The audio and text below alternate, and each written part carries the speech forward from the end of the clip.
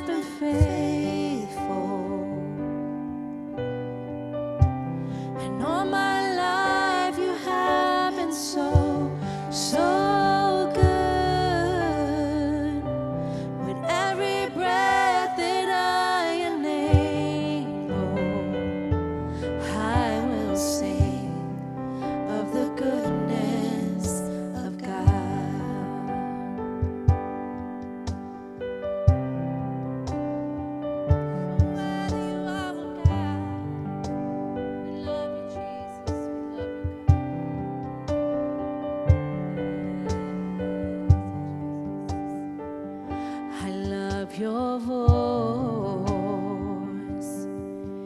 you had led me through the fire in my darkness nights. You are close like no other. I known you as a father, I known you as a friend, and I have lived into good.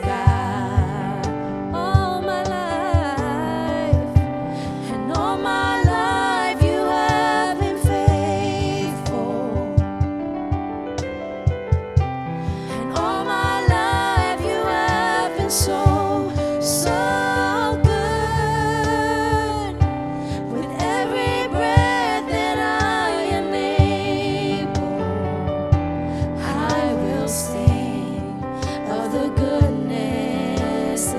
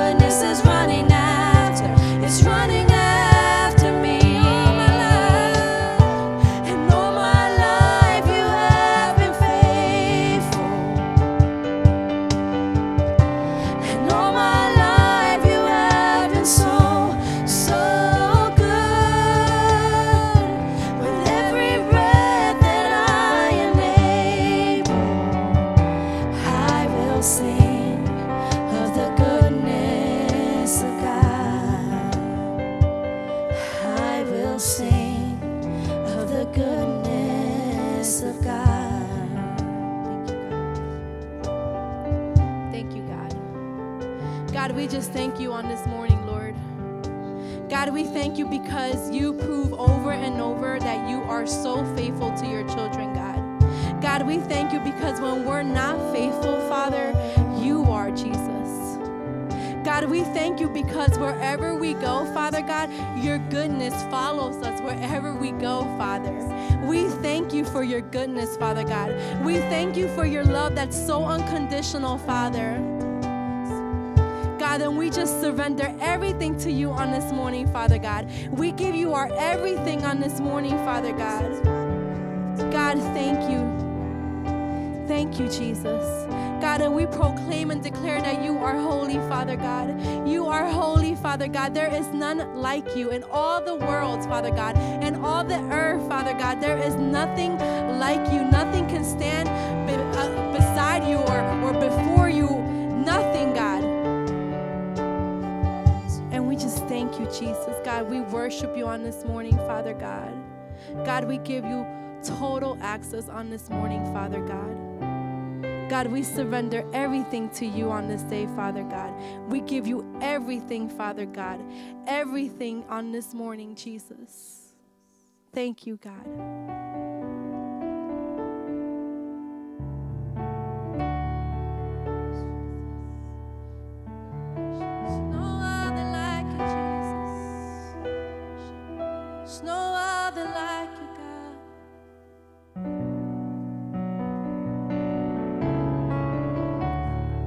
There is no one like you, Jesus. We give you everything. Give you everything on this morning, God. We surrender to you. Yes. We give you everything. We give you everything, God. God, and we know that it's so hard sometimes, Father, to just lay all our cares and worries on you, Father. But God, it's not our job to carry around all this luggage, God. It's not our job. We're not strong enough for it, Father. And we thank you, God, because you're more than enough. And you're more than capable, Father God, of lifting every care. You are the lifter of our heads on this morning, Father God, and we just thank you for that, God. Yes.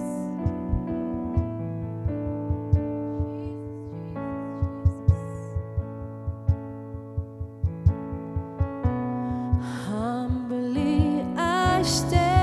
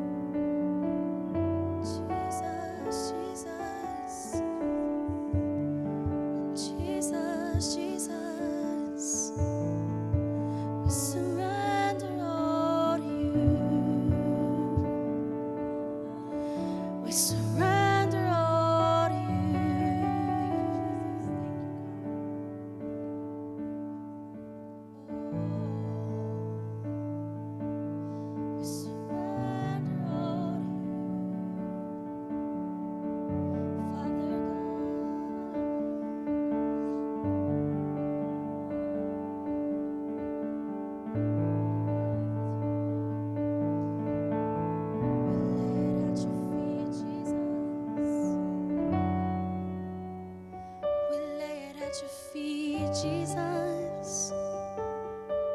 We lay it in your hands, oh Lord. We surrender all to you. We surrender all to you. We lay it at your feet, Jesus. We lay it in your hands, oh Lord. We surrender all to you. We surrender all to you. We lay our problems in your hands, Jesus. We lay our anxiety in your hands, Jesus. We lay everything down at your feet, Jesus. We surrender all to you. We surrender all to you. Every worry, God, we cast before you.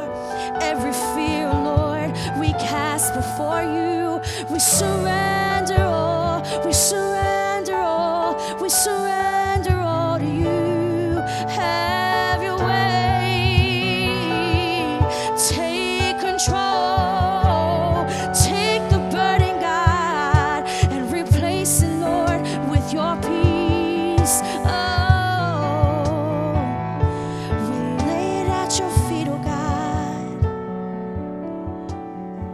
Yes, Lord Jesus.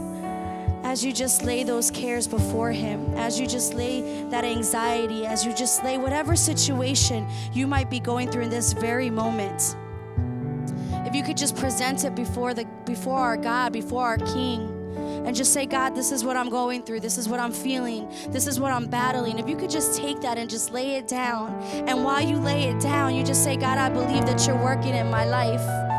And I believe it because I can raise my hand and worship. I can raise my hands and worship. I can open my mouth and worship even through the mist. So right there where you're at, just lift your hands up and just begin to worship, because God is moving, because God is in control. He's in control. So just surrender it, and as you surrender, give thanks with your worship, knowing that God is sealing it. God is working on your behalf. Yes, Lord Jesus.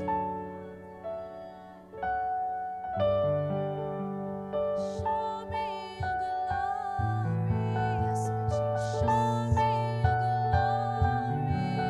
Let every burning heart be holy ground. Sing that out. Show me your glory. Show me your glory. And wonder and surrender before death. Yes, Lord Jesus. Show me your glory. Show me your glory. And wonder and surrender before death. Show me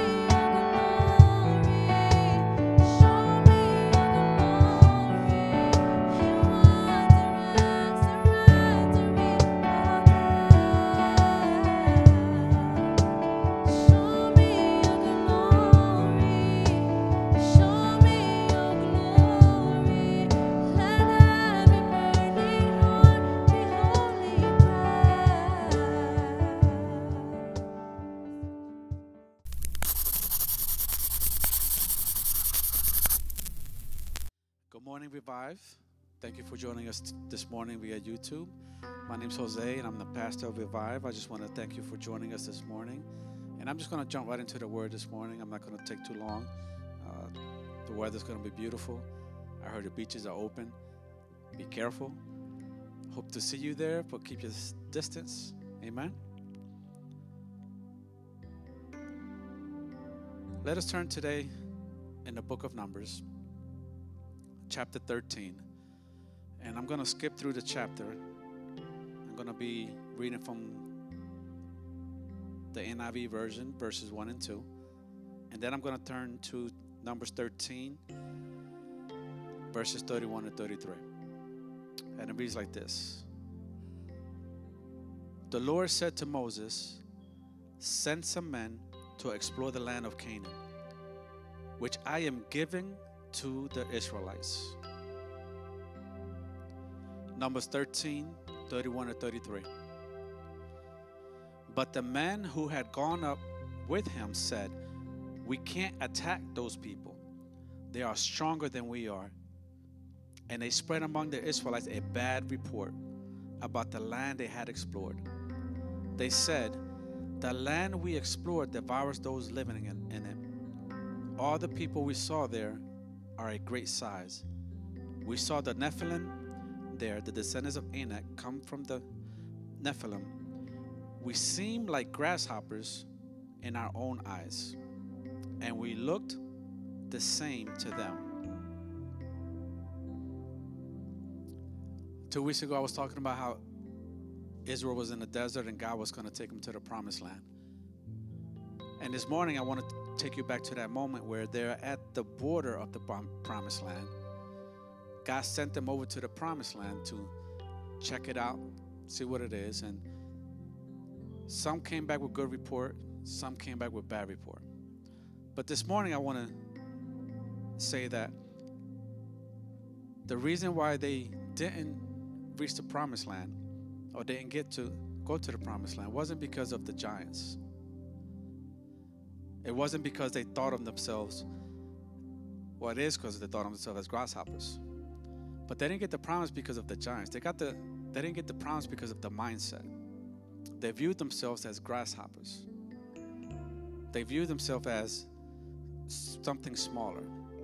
And even though God had promised them the land, God had given them the promise of their own land, their own territory. They don't have to pay rent no more. This is your own house. You don't have to do this. You don't have to do that. They disqualified themselves because of the way they thought about themselves. And a lot of times in our lives, we disqualify ourselves because of the mindset that we have. Our thinking process sometimes stops us from getting the promise that God has over our lives. Some things that we dwell on, some things that we make bigger than what they are. Now, this thinking process was already in them when God made them the promise. God already knew that thinking process, but he was saying, listen, I have this for you. This is for you. Amen. So today I want to talk to you about our mindsets, our thinking habits. I want to give you some pointers maybe on how to work on it on a daily basis. You see, our thoughts control our feelings, and our feelings control our actions. When they came back with the report, there was 12 of them.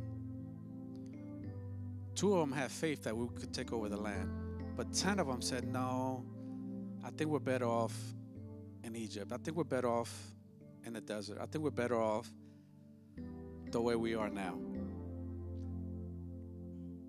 We have to be careful of the thoughts that we allow people to put in our minds. We have to be careful of the people we keep around us that will speak things into our minds, that will stop us from seeing the promise that God has over our lives. When they came back, they let fear come into their minds. They came back to tell the people all the bad stuff. You see, they used the word but. And verse 31 says, but. And that word but cancels anything that you said before that. So God gave them the land. God gave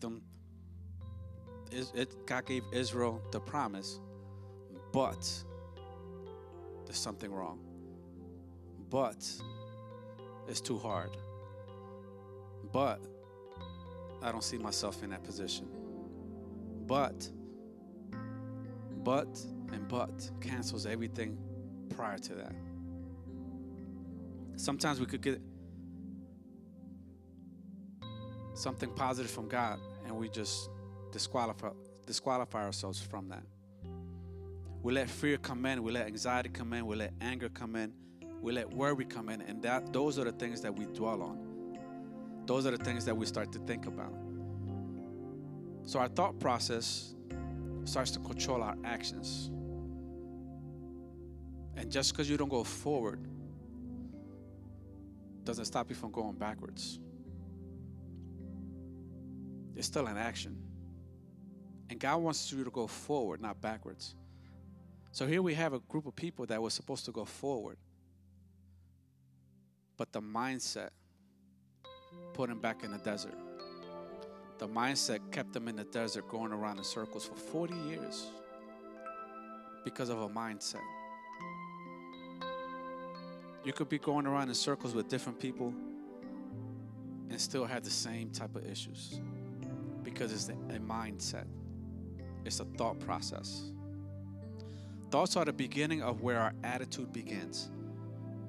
Our choices begins with our feelings. You ever wake up in the morning upset? Mad?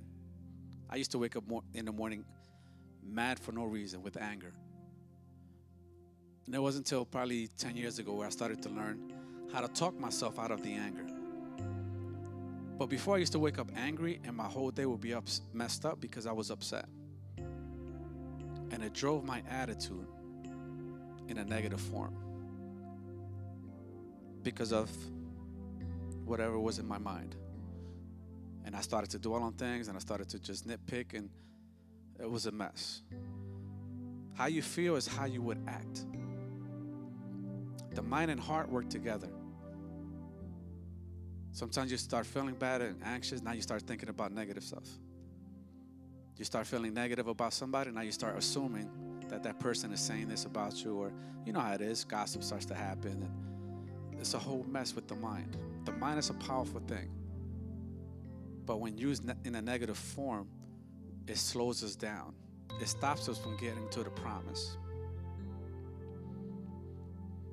Now, you can't control the thoughts that come into your mind, but you can control the thoughts that you dwell on. You can't control the thoughts that go into your mind, but you can control the thoughts that you dwell on. You ever got dressed to go somewhere? Go to the mall? Maybe today you guys are planning to go to the beach or something. Did you ever have somebody knock on the door and hold you up right before you're about to leave? And all of a sudden you have to entertain that person. And because you entertain that person, you can't go to the destination that you wanted to go to. They came unannounced. Maybe that hasn't happened to you, but it happens to me. Used to happen to me a lot. Same thing with your thoughts. The more you entertain negative thoughts, the longer it would take you to get to your destination. You can't entertain your thoughts. You can't entertain thoughts that would delay you from reaching your destination. The more negative thoughts that you have in your mind would delay you from reaching your destination. Israel didn't get to their destination because of their mindset. Their mind started to control their feelings. Your feelings turned into anger. Anger turned into action. And they started to rebel against the word of God.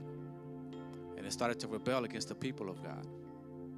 And because of that, they started to go around in circles in the desert. We have to be careful not to fall into a thinking pattern that will stop us from reaching the promises of God.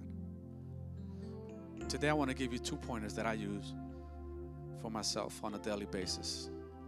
And I've been doing this for the past 10, 15 years, and I'm still doing it because I have to still work on myself. We're not done until God calls us up to heaven. Amen? You have to get to the source of your thought process. What is getting you to that point? Where did that thought come from? Was it something that happened in the past? Was it something that somebody said? Was it a bad report? Where did that thought come from? Where's that source coming from? Is there something that I need to forgive? Is there something that I need to let go of? Is there something that happened to me that is causing me to feel this way? Whatever it is, we have to find the source of our thought process. Was it rejection? Was it hurt? Did you trust somebody that was supposed to protect you and they didn't? Was somebody supposed to raise you a different way and they didn't? Are you comparing yourself to other people? What is the cause of your thought process? What is causing you to keep thinking the same way every single day? What is causing you to go down that road? If there's a person that made you think this way or feel this way, do you need to forgive that person? Is there unforgiveness in our hearts that keep us in that thought process? Like I said earlier, when the person knocks on your door, there's thoughts that knock on our door every single day.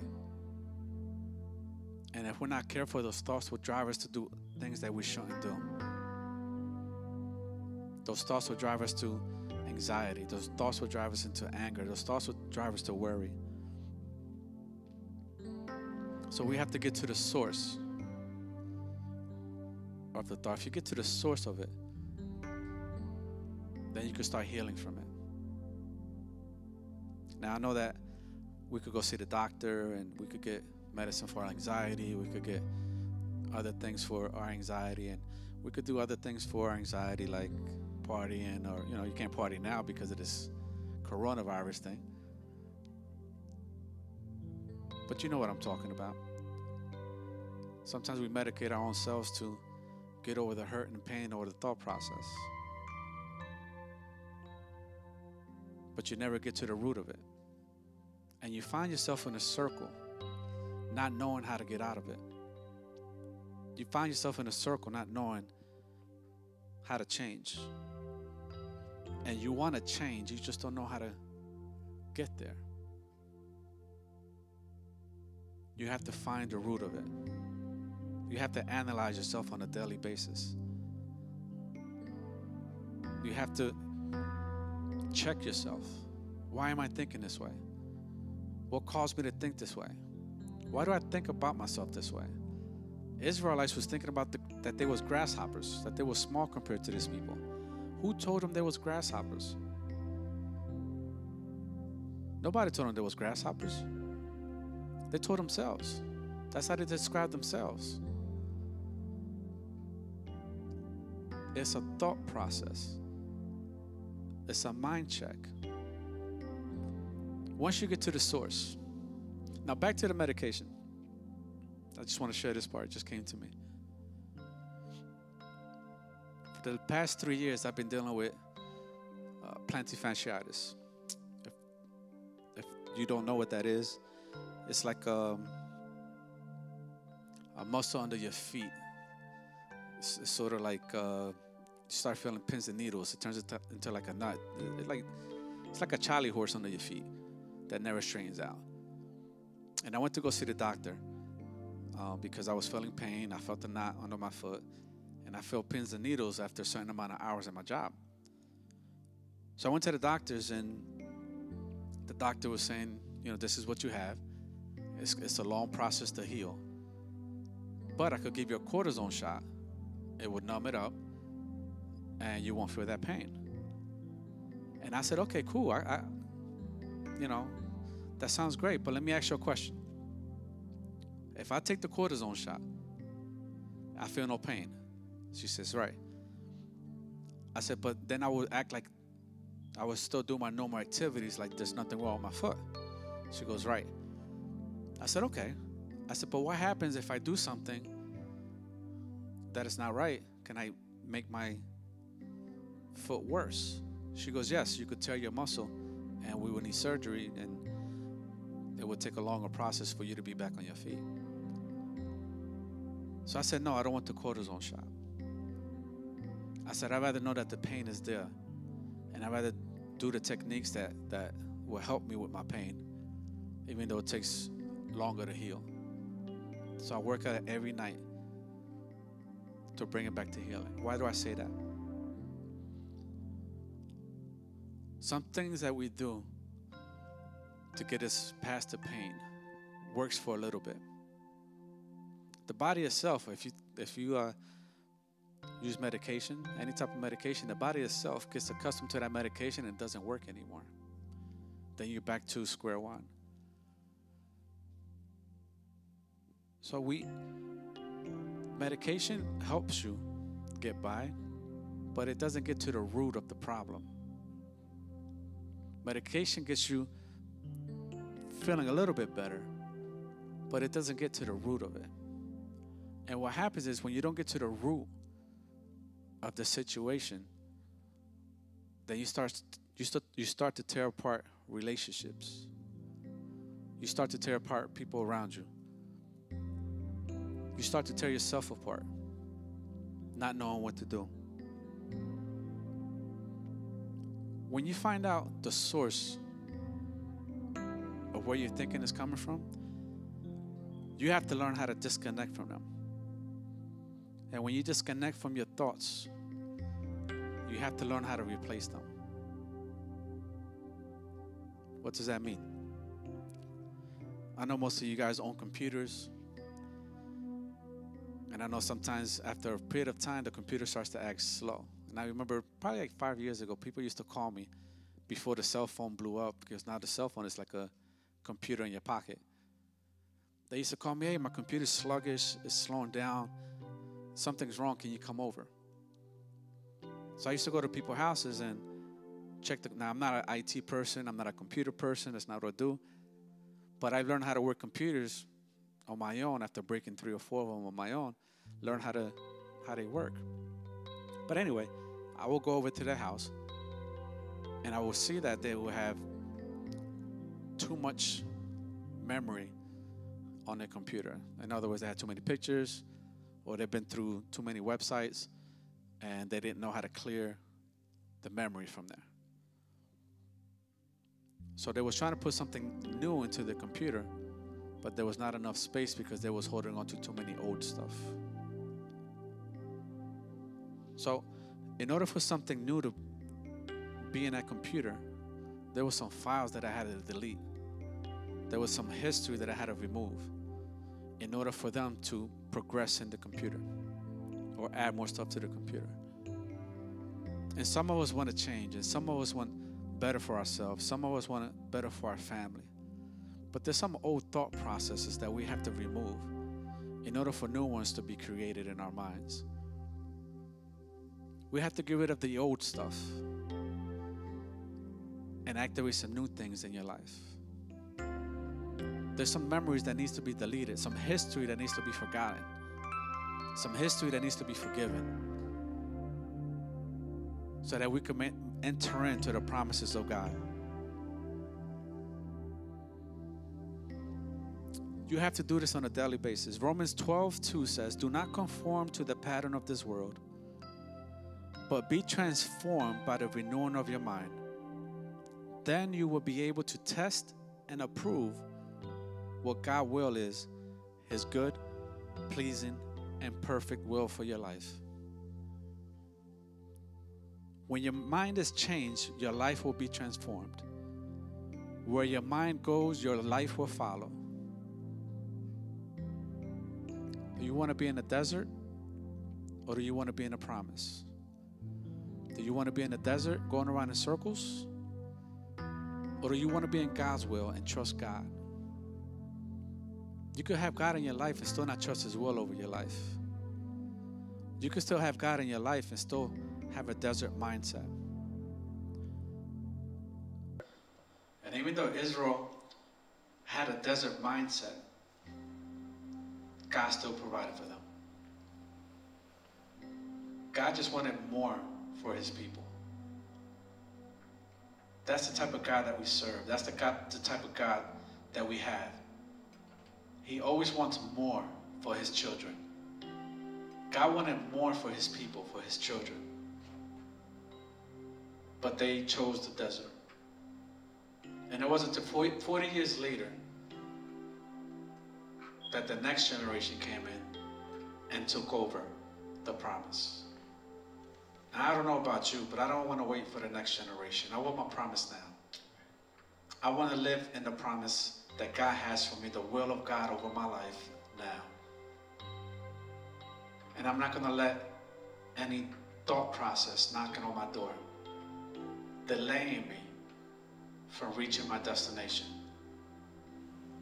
So God wants to bless you right where you're at. That's his heart, is to bless you. But we have to change the way we think. We have to figure out what is the root cause of it. And we have to make changes so that we can see the will of God in our lives. So right where you are, if you have not accepted Jesus Christ as your Lord and Savior, all you have to do is repeat after me. Father, I confess my sins. I confess that I have sinned against you. And I come to you right now, surrendering all to you and accepting you as my Lord and Savior, accepting that sacrifice that you have done for me on the cross. Come into my life, come into my heart, come into my mind. Change me from the inside out. If you have prayed that prayer, right now at this moment you are saved, and the Holy Spirit will start to deal with you. The Holy Spirit will start to teach you things about yourself. But you know the last thing that we need to do when we realize what we've been thinking about is to accept it. If you don't accept it, you won't change it. If you don't admit to it, you don't change it. Allow the Holy Spirit to check you. Allow the Holy Spirit to help you with your mindset. Don't delay no longer. God wants to bless you. Amen. So I'm going to pray for you. Father, right now I pray for every person that is listening. I pray every person that has tuned in. Father, you know our minds, you know our hearts. You know the will that you have over every single person that is here. And I pray a blessing over their lives. I pray, Father God, that you will meet them right where they're at. I pray, Father God, that you will provide every single need that they have. And that they will see this whole time that you've been providing for them. Father, I pray that they will get to a place to worship you and you alone. Father, I thank you for every person that is tuned in. I pray a hedge of protection over them and their families. Keep them safe where they're at. Protect them at their jobs. Protect them in their homes. So I pray, Father God, a hedge of protection over everybody that's listening right now. And we ask you, Father God, that you will keep them and bless them. In Jesus' name we pray, and we all say, amen. Guys, enjoy your weekend. Enjoy your Sunday. If you'll go out to the beaches are open. Please be careful, be safe. Still practice social distancing. And I can't wait to see you guys soon. God bless you. We love you. See you later.